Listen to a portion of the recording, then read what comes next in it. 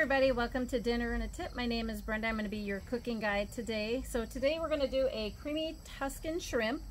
And what I'm going to do is we're also going to have some green beans in a sweet Thai chili sauce. To start with the green beans, you're going to want to get some oil on them.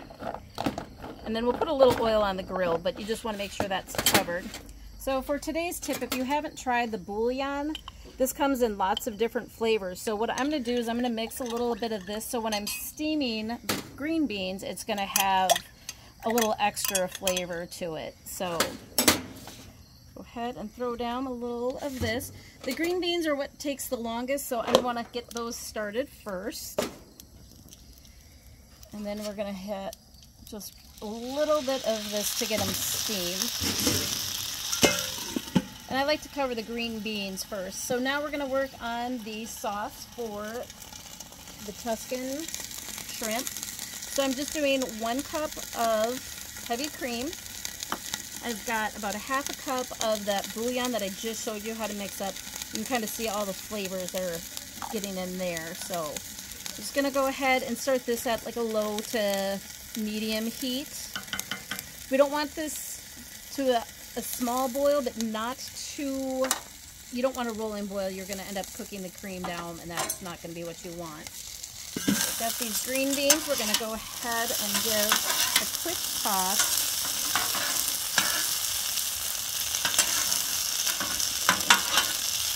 And these don't take a long time, so I'm just going to go ahead and get a little bit more of that steam.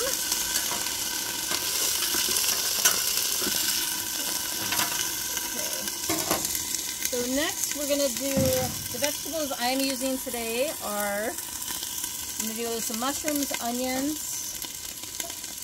You want to throw down just a little bit of oil for these. So I'm going to go ahead and do some mushrooms. I've got some leftover marinated artichoke hearts. I'm going to throw those in.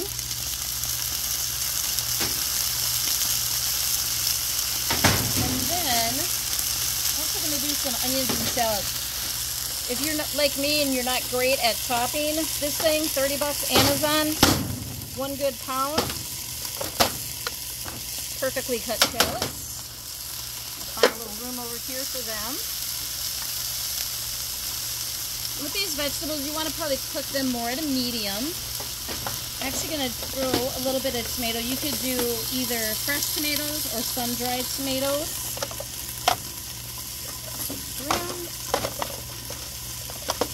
Basically, all of these toppings are just personal choice toppings. There we go. Have to get a little aggressive with this sometimes. There we go. And one more.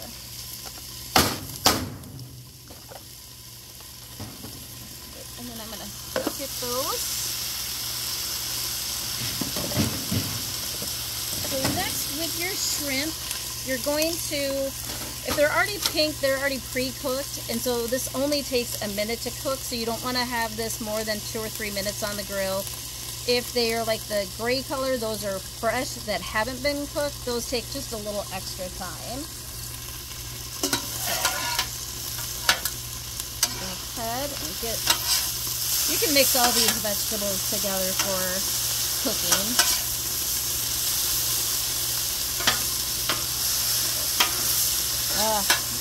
Nothing better than fresh grilled vegetables.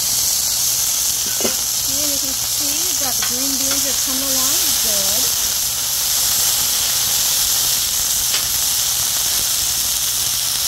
And to kick up your green beans, actually I like to do this is just a Thai chili sauce. You can get this at Walmart. They've got lots of different brands. So I'm just going to hit that a little bit. This has a little heat, not that much, but it just, I don't know, to me it just brings the green bean flavors just to the next level. I'm going to go ahead and cook that down. Cover back on.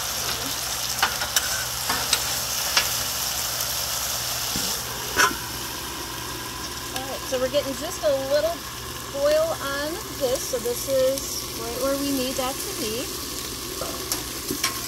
And I'm going to go ahead and I'm going to stick all of our vegetables in here, and then I'm going to work on our shrimp. And while I'm doing that, I'm going to do a little baby spinach in here too. And give that spinach just a little bit of time to cook down. So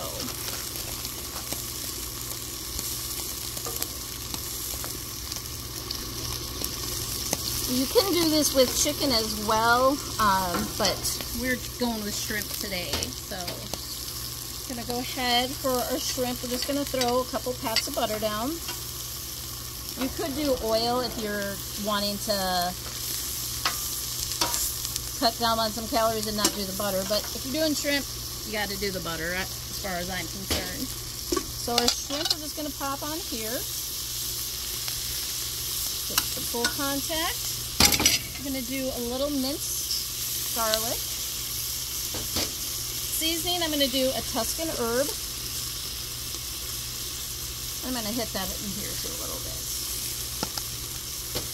And then I also like the citrus for the shrimp. This has got some garlic and a couple other seasonings. So we're going to go ahead and toss this shrimp. Just looking to get a little color, a little heat on those since these were already pre-cooked. All right.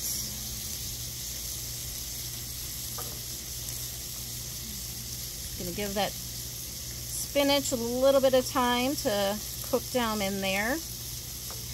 Basically, and now we're going to, while that's cooking, I'm just going to add probably about a half a cup of parmesan. And that shrimp looks like it needs to be, so we're going to go ahead and add that.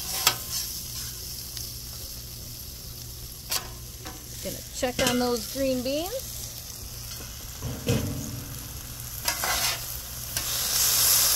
You can see that sauce is on there. Those look perfect.